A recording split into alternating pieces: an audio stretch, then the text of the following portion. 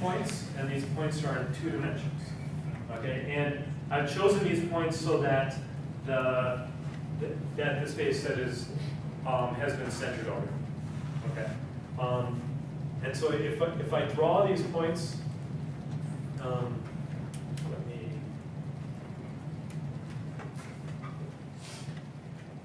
if I draw these points, let's see, we're going to get the x-coordinate, the first one is 4, and then 3. So this is P1. So 4 points, right? Yeah, so there are 4 points. Sorry, when you said that they've been centered already, I don't understand what that means. Does that mean they've been ordered, like the highest distance to the lowest distance? No, if I look at the average of the x-coordinate, it's 0. If I look at the average of the y-coordinate, it's one of these numbers. This one is a 3. All right.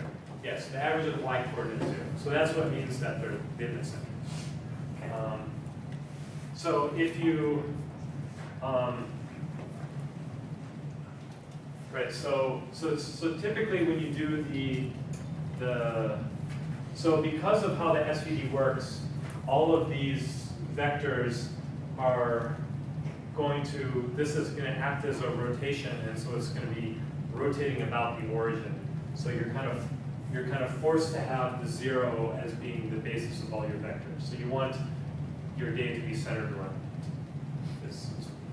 Hopefully that'll make a little bit more sense in a few minutes. Okay, so this was so this was P1. P2 is going to be about here. P3, see -1, 3, and then P4 is going to be -5, -2. Does that look right?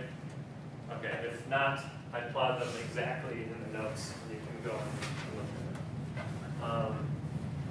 And there's a different example even in the text written notes too, with the picture I pasted. So okay. So now we're gonna take this data set and we're going to do the SVD of this, and it'll be a bit painful to write all this up, but I'm going to do it anyways. Actually, maybe I won't write up all of U. Minus 0.612 minus 3.415 0.3 0.6408. So it's going to be a 4x4 matrix, remember? So I'll just write out 1 row and 1 column. So this will be 0.0523, 0.05, 0.06, and 0.78. And then there's more stuff in here. The S, this is going to look like 8.165 and 2.3074. This is a 0, this is a 0, and these are zeros. And then B is going to look like minus 0.8142, minus 0.582, or something like that. Minus 5805 and 0.8142. Okay. So most of these numbers it's hard to get any sense of what these are, but I'll try and give some sense of it. So, I mean, Okay, so we'll start with this V. What's V going on here? So the one thing you can notice is that so far each of these columns should be going to be a unit vector. That means if you square up square each of these terms and add them together, it's going to be 1. If you just add them together, it'll be more than 1, but squaring right? something, what? Column wise. Column and rows. Right, okay, so either column or pen. Yeah. And just one, we just take one at a time, right? Okay, column. Right. So this column, you square this, square this, square this, and square that, and add those together, it's going to be 1. Right, so you should have had to do something like that in the third part of the homework. Okay, so. And then for this other property where the dot product of the two is 0, is that when you take a column and a row, or 2 columns? Well, you're going to take 2 columns or 2 rows.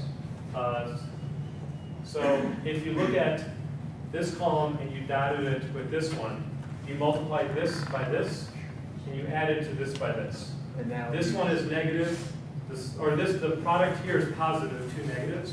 This one's going to be negative. And these 2 values are the same, and these are the same. So they're going to, the absolute value of both is going to be the same. And so they're going to cancel. It's also true for if I did it by the rows instead of the columns, or vice versa. And that's going to be true of these larger parts as well. So if you look at the larger matrix, it's going to have the same property. And you can look at all the gory details of the decimals in the notes.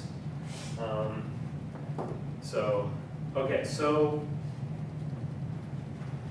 let's start with V. So it's going to be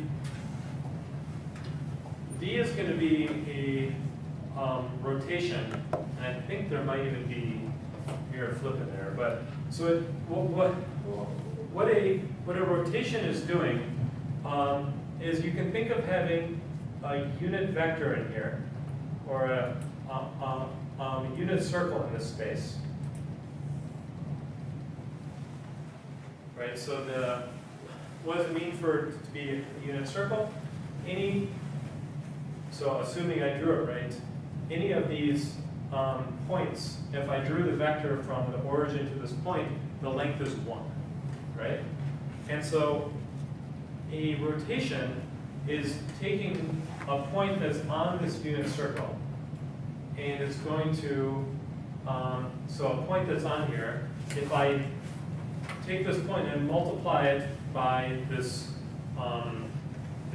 rotation matrix, it's going to rotate it to someplace else on the unit circle. And higher dimension, you have a unit sphere, and it moves it to someplace else on the unit sphere. The point of a rotation, or with mirror flips, is going to be that it's going to keep the norm of the vector when you multiply it through by this matrix the same. So that means that if it starts out with a norm 1, it has to stay norm 1, so it has to go to someplace else on this unit circle or the unit sphere, right? So let's look at what this matrix is going to do for this point by looking at these vectors, right? So this first vector,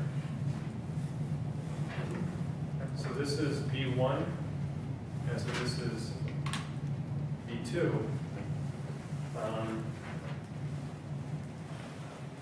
Well,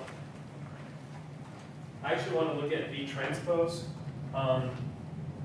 Luckily, V transposes itself, so in this case I'm okay. So I'm looking at V transpose, and I look at these vectors here. And so because taking the transpose, it still has the same properties. So it's still going to be orthonormal to transpose vector. So because of all these properties I listed. Okay. So if I look at these vectors now, V1 is going to be negative 0.8 up by negative 0.5. So it means it's going to be about here. So this is V1. And V2, I probably should draw this bigger, huh?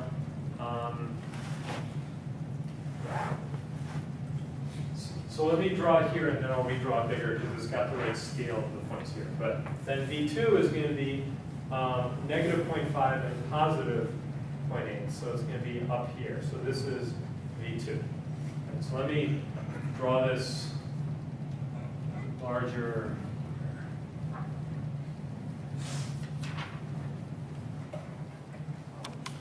I lost my seat of the bathroom.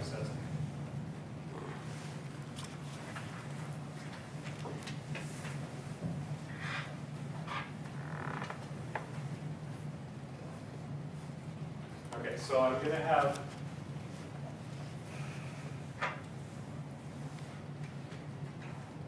my unit circle.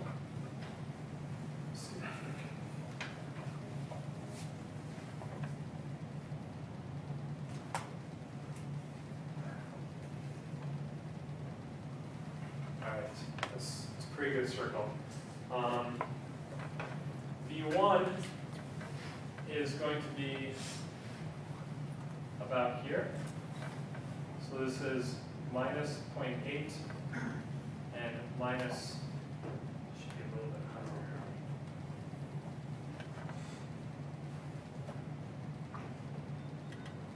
Minus 0.8 something and minus 0.5, right? And then, so this is V1, and then V2 is orthogonal to this. So this is V2, and I get about 0.8 and minus 0.5. Did I do that right? Okay. So now, if I took my point here, x, now because of this property, it has this basis. It means now I can rewrite x in terms of the basis of these vectors. So I want to write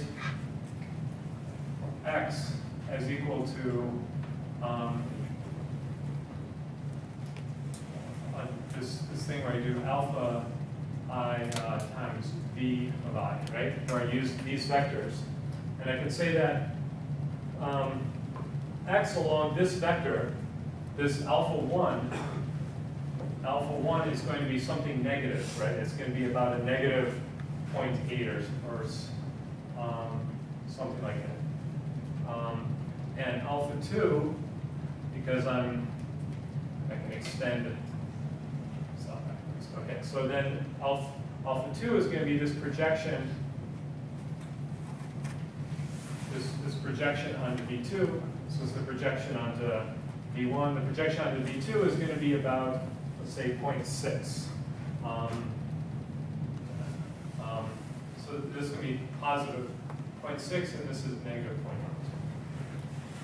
Okay, so now, what does this mean? It means that I can write a new basis here. Actually, a new basis here, and this is going to be V1, and this is going to be V2. And so my unit ball is still going to be a unit ball in this space. So hopefully this is still a distance 1. Those balls should be the same size. And then this point x, I can now write it in this basis. The A1 is a negative 0.8, so that's up here.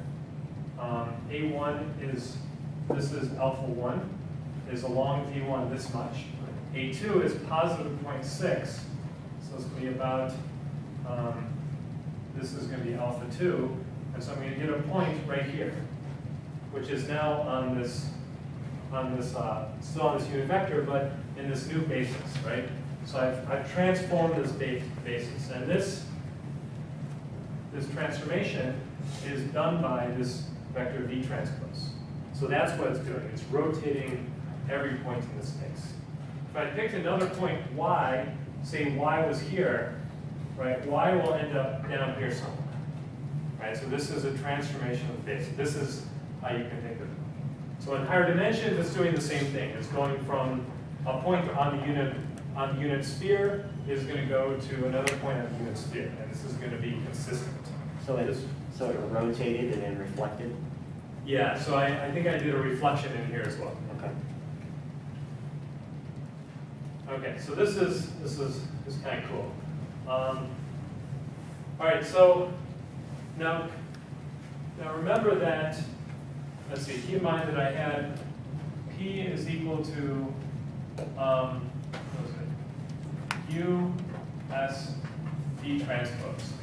So if I multiplied P by a matrix X is the same as U V transpose X. So what I've accomplished here is I've done this first part. I've done X times V transpose, and what that did to the point X is it rotated in the space. If the norm was larger, it wasn't on a unit vector. It was on it was a vector of length 2. The length of it here is still 2. It's same here. It's just further out. If this was further out, this was just further out. Okay. So the next part here is going to be multiplying the output of here by S. Okay, and S was this diagonal matrix. So this S is going to be really easy. The S, I wrote it this small for a reason. So then,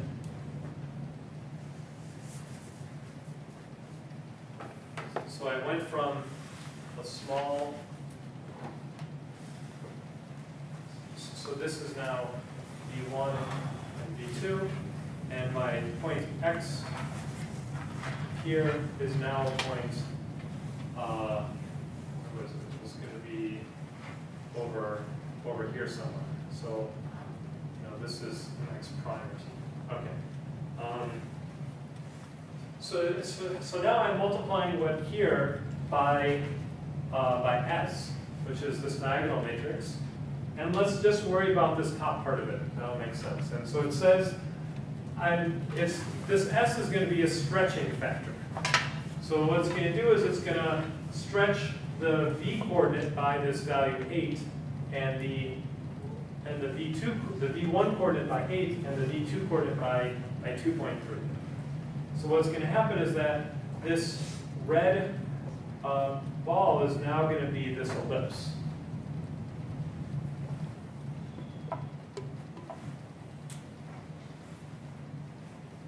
Where this is going to hit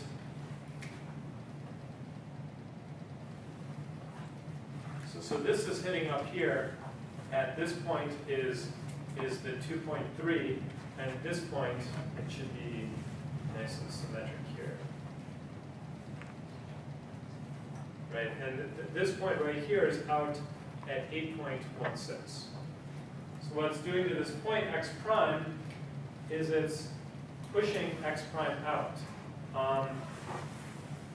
So it's x coordinate, which was before this was going to be 0.6, I think it was, or was it? This was 0.6, and this is going to be 0.6 times 8, which is going to be about out here, and this 0.8 is going to be times 2.3. It's going to be pushed up here. So I've scaled this out. I've stretched it along this route. So that's what's happening with this SV transpose X. I've gone from a point here, and I've come to this stretch point out here.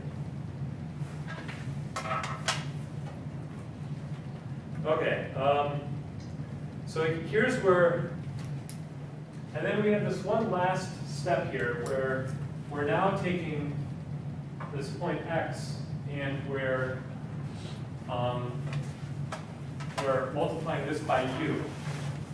So the first thing you need to understand is that, I only told you about the top half of this matrix S. There are also these bottom coordinates. So what this is saying is that this point out here is not really in two-dimensional space anymore. It's actually in a four-dimensional space. There are two more vectors, one coming out here and one maybe that's drifting over time or something wacky like that.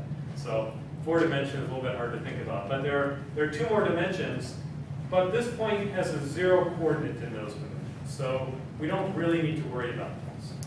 So there are other dimensions here, but I've still represented this point correctly, up to my ability to draw these ellipses. So we actually have a 4-dimensional point here. And now we're applying another one of these, on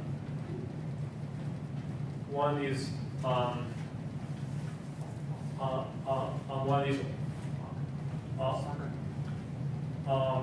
matrices, which is orthogonal. So it's doing this rotation in maybe a mirror field, right? So we're in a 4-dimensional space, and we're rotating to within this 4-dimensional space. And so because this is orthogonal, it's not changing the norm anymore. The norm of this point is now fixed. So the norm transformation was entirely controlled by this.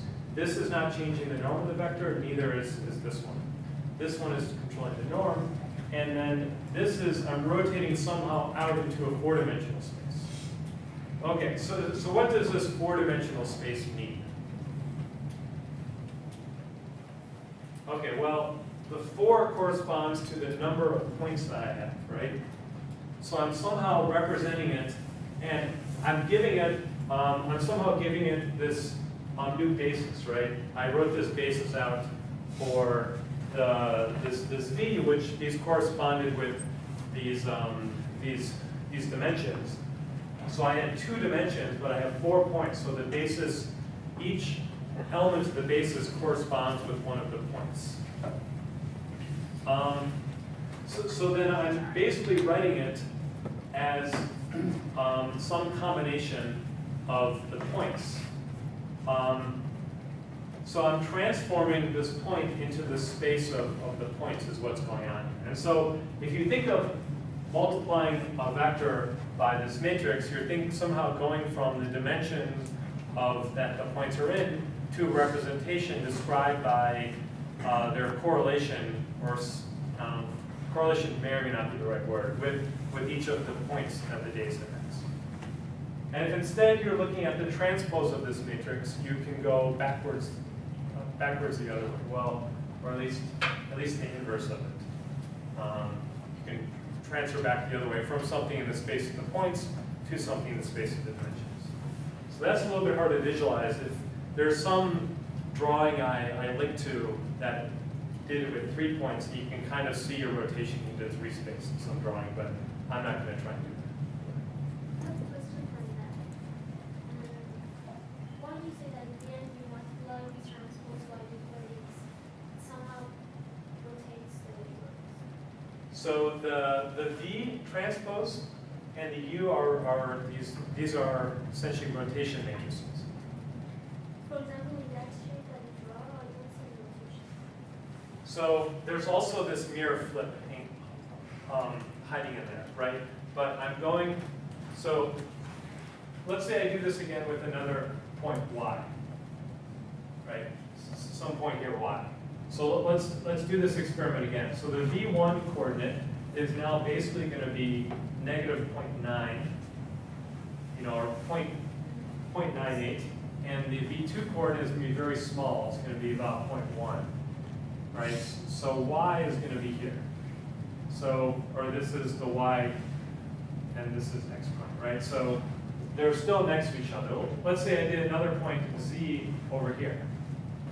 So the v1 coordinate along here is going to be negative 0.9, about again, but now the v2 coordinate is going to be negative 0.2.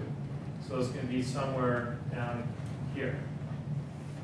So these points are kind of, they're keeping their position. They're just, there's been a flip and then a rotation. But I think that is not rotation. Although the part of the plane that the points are located is changing, but this change does not come from rotation because at that shape, the positive direction of v1 is that direction, right? But in this shape, you have changed the positive direction of v1, right? Well, so I've rotated if I took a point exactly on V1, there's some confusion because of the mirror flip in here as well. Maybe I should have come up with an example without the mirror flip, but so so a plane on V1 is going to wind up here. So it's going to be pulled up to here and then flipped over. Right, so 2 steps, so the rotation and then the mirror. Yeah. So let me draw another example with that doesn't have a mirror flip in it, right? So if I did, so I started out here, and now let's see, this is V1 and this is V2. Right? Then I'm going to have this new basis over here where V1 and V2. So now a point X here is going to wind up, it's about halfway here, it's going to wind up about X prime. Right? A point here is going to wind up Y prime. So now I've done a rotation like this. A point right on V1 is going to get mapped right here. So that makes sense? Yeah, so then, yeah. So if you take the L2 norm of the matrix, if it's either going to be +1 or -1, and if it's +1, it's a rotation. If it's -1, it's has a mirror flip as well. So there's some properties like that. Okay. All right. So I've given you this.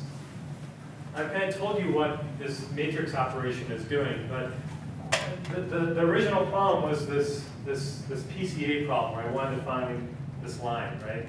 So, okay, so how did any of this have to do with this this subspace I started out telling you I was going to find?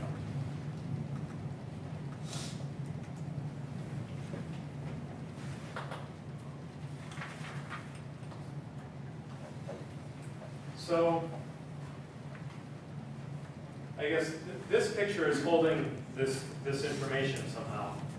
If I look at these points, if I were to find a subspace that went through these 4 points, it's going to look a lot like this vector V1. And in fact, this vector V1 is exactly the vector I want over here. I used V as my vector there to correspond with this V1. So it's the vector that turns the line between, that kind of corresponds with all those points. Yeah, right. So the V1 is going to tell me the line that is going to, I took down and erased my cost function, but it's going to minimize the cost of sum of these squared projections. It's going to do that.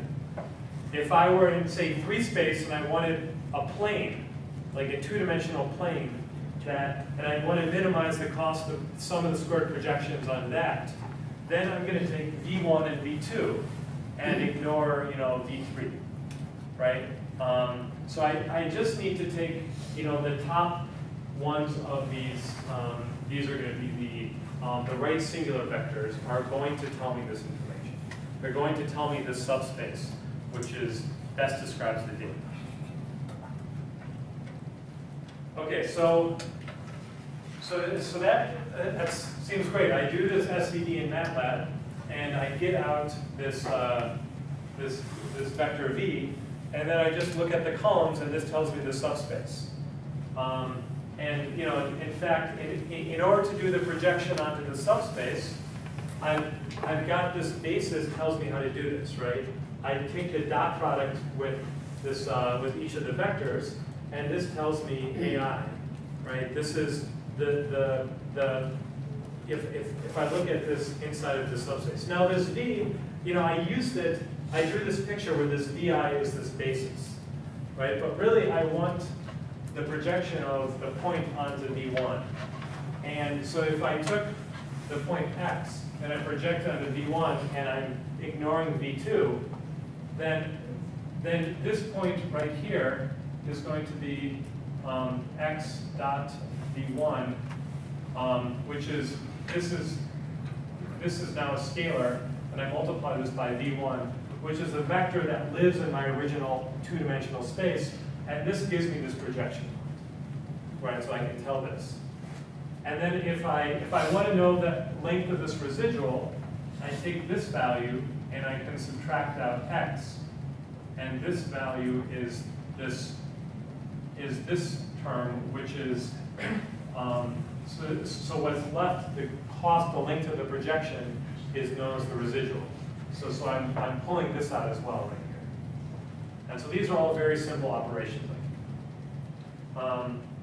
Okay, so that's great. So now what is this S matrix telling me? Scaling or something. Right, so this was the stretch I was doing with this matrix. But this number 8, right? What is this number 8 telling me about V1?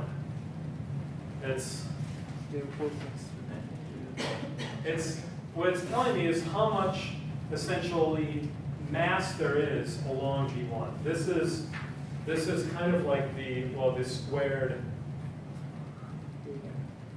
So I like to think of this as mass. This is the squared mass of the matrix. So these were just rotations, and they weren't changing the norms of any vectors. So all the norm changing is right in here. So if you look at P, I told you how to take a norm of the norm of a vector. You can take the norm of a matrix too. So the 2 norm is going to be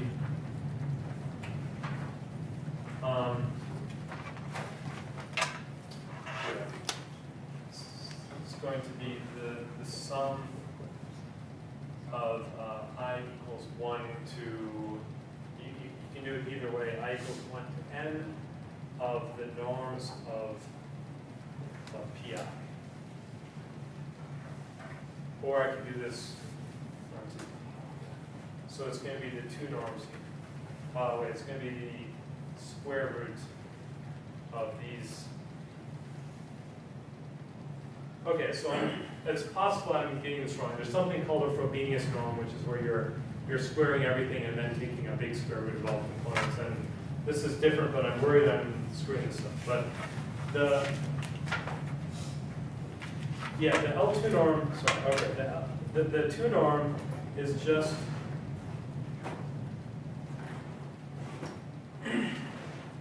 is the sum of these guys squared. It's got to be right. The squared 2 norms. Okay, so no. No, the 2 norms is the magnitude of the side. Oh, so that's just the 2 norm. Okay, so I'm thinking of the Frobenius norm. Yeah, right. Okay, so then so then the Frobenius norm is going to be this, which which is also equal to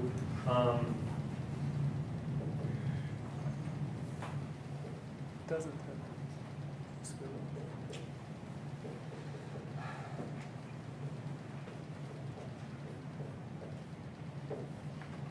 So you can sum up all the components of all the points. You square each of these, and then you take the square root. So this is kind of telling you how much mass is in the matrix. And the Frobenius norm of S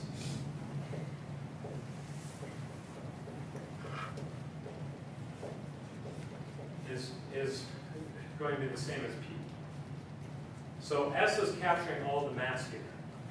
And what this first one is telling you is all the mass that's along the first component. And the second one is telling you along the second component. Now these components have to do with these V1 and V2 vectors, right? So what it's saying is that if I extended out V1 here and V2. And then I looked at the squared mass along V1. What I'm going to do is I'm going to project each of these onto these vectors and take these lengths and I'm going to square them. And it's going to continue out the back.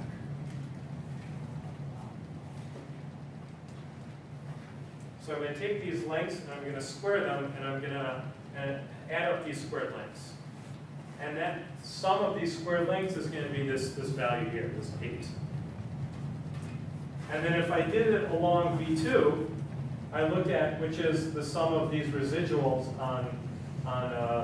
from the projection onto V1. That's going to be this squared length. And so it's yep. So for the first one, for 8, you project the point onto the vector and then you find the length from there to the origin? Yeah. Okay. Right. So if you remember I do this.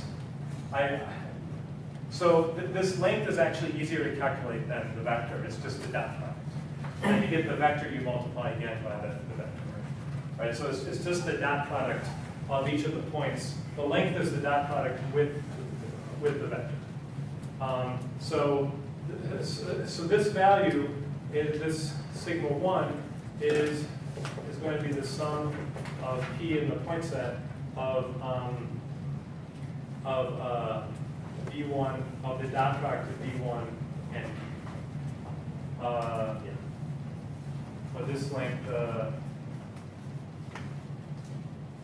hold on, this is squared length. This is just the length, so I need to square this. So this sigma 1 is going to be the sum of these lengths squared. And so now there's going to be a cool, and now by multiplying, by doing this stretching, I'm not changing the Frobenius norm of this in this decomposition because the u and the v are not